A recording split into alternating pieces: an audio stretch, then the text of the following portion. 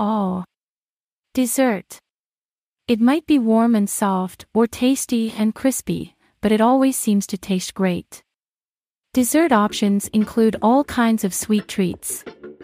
Chocolates, candies, pastries, cakes, cupcakes, tarts, pies, and the list goes on and on. Craving a dessert? Well, today is National Dessert Day, so go ahead and indulge your craving. Thank you for joining us. Be sure to like, share, comment, and subscribe for the latest from Red Button Journal. And now for the journal. Are you a lover of dessert? If you are, then you're going to really enjoy National Dessert Day. Today is the best time to indulge in your cravings for sweets. No one is going to stop you if you eat a dozen cookies or a dozen cupcakes. Honestly, I can't think of anything better. There is a dessert out there for everyone, from pastries and cakes to chocolates and mousses. Be sure to let me know your favorite in the comments. How did dessert originate? The verb desservir, which means to clear the table, is the etymological ancestor of the English term dessert. This referred to whatever appeared after the main courses had been cleared. The word dessert first appeared in print in the 1600s, when the idea of dividing a meal into courses became popular. Though it's common practice today, dessert was not always served after the main course. The French, the undisputed kings of excess, popularized the practice of serving sweet wines as aperitifs, and it wasn't long before dessert courses became standard.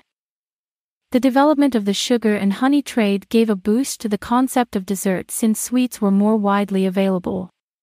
However, dessert was still considered a luxury for the rich for a long time.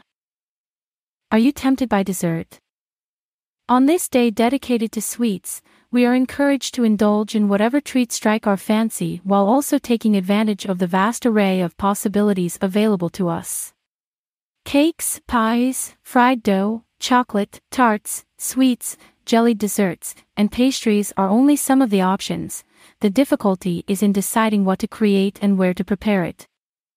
You may enjoy your dessert at home, pick up a sweet treat at the grocery store, or pamper yourself with a family favorite at Grandma's house.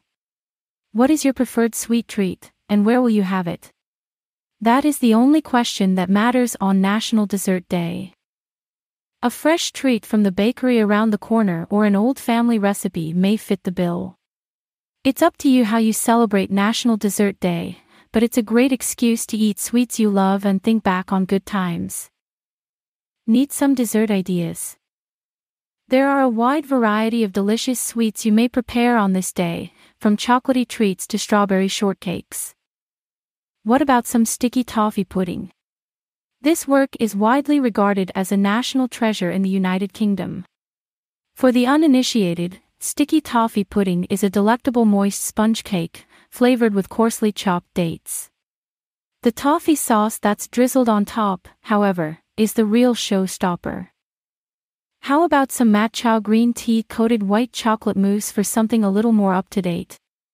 The use of green tea as a flavoring in sweets is now trending big time. Another delicious treat is the strawberry cobbler.